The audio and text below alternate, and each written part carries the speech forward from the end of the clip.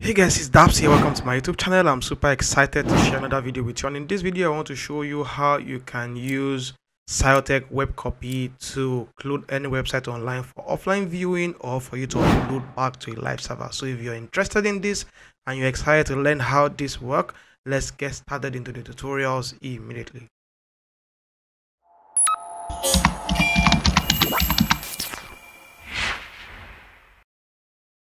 Just in case you're new to Cyotek, Cyotek is a web copy software that will help you clone any website online for offline viewing, and you can as well upload this cloned website to any live server. I'll show you exactly how to do that in this tutorial.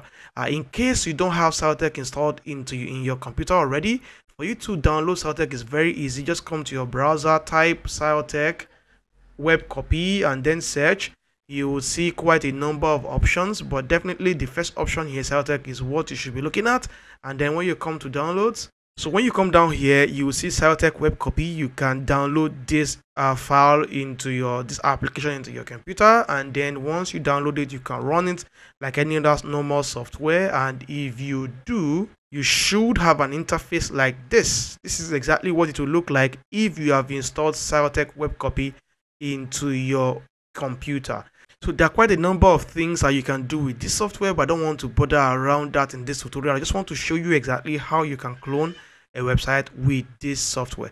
So right now, what we want to do right now is to get the URL we want to clone. So I can just literally come back to my browser. So this is the URL here. I would copy this, and then I can paste this back here. So once this is done, the next thing is for you to choose a folder that you want to save your cloned website. So you can click this here, and this would open up maybe your document or your downloads or wherever you want to download this. So I can just literally choose to download this into my document, and I can select this folder. And that's it. That's exactly how to select a folder for your destination. And you have two options here for you to scan this website first before you copy it, or just copy it at once. But let me show you exactly what the scan does. So once we hit the scan button here, so as you can see, more like a sitemap. So you can see this is a landing page here, and it redirects to this and also to this. So you can see this is very super light website. It's not an heavy one. On the right hand here, you can see some scan settings like your maximum depth, maximum pages that you want to scan. Those things are things that you should mess around with if you know exactly what you're doing, but you can leave this. I don't like messing around with this. So if you come to your crawl mode, you can see that you want to crawl just the site alone. You have the option to also crawl subdomains and even sibling domains and crawl everything that is connected to this website, but that is not highly recommended, as you can see. So you want to download all the resources, limit crawl depth. This is not an elaborate tutorial, so I don't want to touch all of these things. You can learn more about that, and you can let me know in the comment section in case you want me to do more tutorials around stuff like that. But for you to clone this, what you have to do is just hit this copy button. You get a prompt here for you to save this folder in this directory. You can just say yes. So you can see the next thing here. You can see that Cyotek Webcopy now is copying this website, and this can take some time depending on your internet strength and also how heavy the website you're trying to clone is. So you may want to give this some time to finish up. Good stuff. You can see here our website has been copied. So this took approximately about 9 minutes, and we can also see the size of our website, and that's it. So what we can do now is for us to open our output folder, and we can see we have our website here. So that's it. So we can just open this up, and then we'll have our index, which would be the link to our website. So let's open this up. So you can see we have the exact same cloned website here. I have that now live now. You can see the URL here is in my laptop. Before I continue further, I want to let you know that this website right now has been cloned into an HTML website. As a matter of fact, I don't know what platform this website is built on. Maybe it's an HTML website, maybe it's WordPress. I literally don't have an idea. So I just want to let you know that you would need an HTML skill for you to be able to make necessary edits to this website. Finally, what we can do is for us to see how we can upload this same website to a live server, just in case you want to do that. For the purpose of this tutorial, I will be using Hostinger. If you come here, this is Hostinger. Hostinger is my recommended web hosting for starters, anyone who is trying to start a new project, something new. Also, anyone who is looking into a budget-friendly hosting. Hostinger is highly recommended. So you can check the video description for you to see a link to come to Hostinger, an affiliate link. As a matter of fact, if you use my link, you will qualify for up to about 80% off, even using my coupon code. So you can check those deals in the description below. You'll be proud you did. I also appreciate you for the support if you can. So right now, let me just come to one of my web hosting plan that I have here. Okay, so I'll be using this website, dapsbrook.com. I have this domain here, and I literally have this website empty. So I'll just come to files here. I'll come to file manager. So whatever cPanel you are using is the same thing. Just search for file manager and open it up.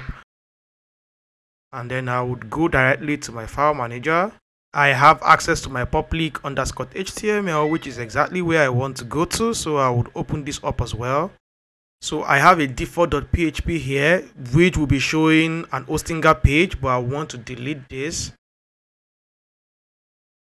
And then what I want to do right now is for me to upload the downloaded files back here. But first off, you want to ensure that you zip the folder that has been sent to you.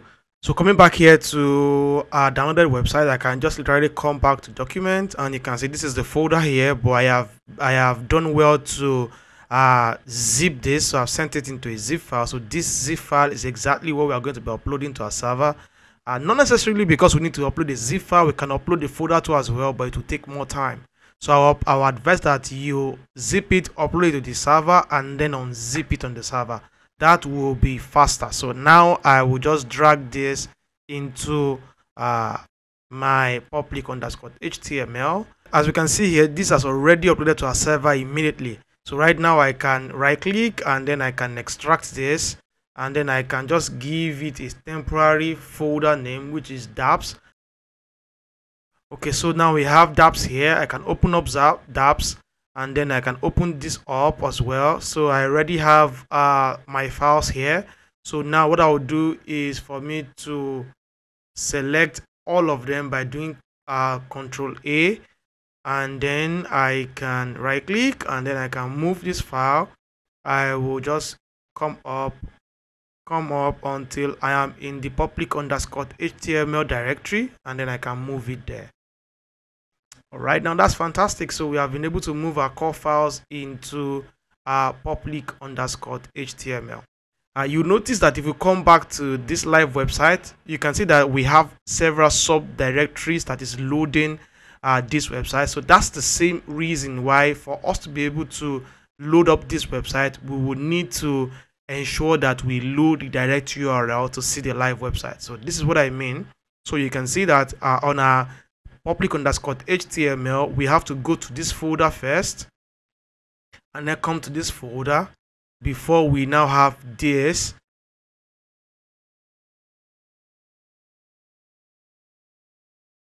So I'll copy this. I would open up a new browser. I'll do Dapsbrook, and then I'll do /.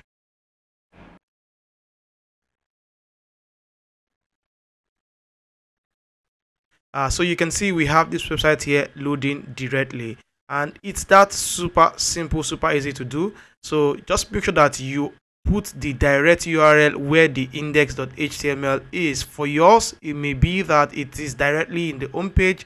Just load your domain directly. I believe that's super simple, super easy for you to do. So that's my time for this tutorial. If you find it very useful, give me a thumbs up. If you have any issues, let me know in the comment section. I'll look out for them to help you as much as possible as I can. Also, do not forget to subscribe to this YouTube channel. Hit that notification bell so that you don't miss out on any tutorials from me. That's my time. I'll see you in another video. Bye for now.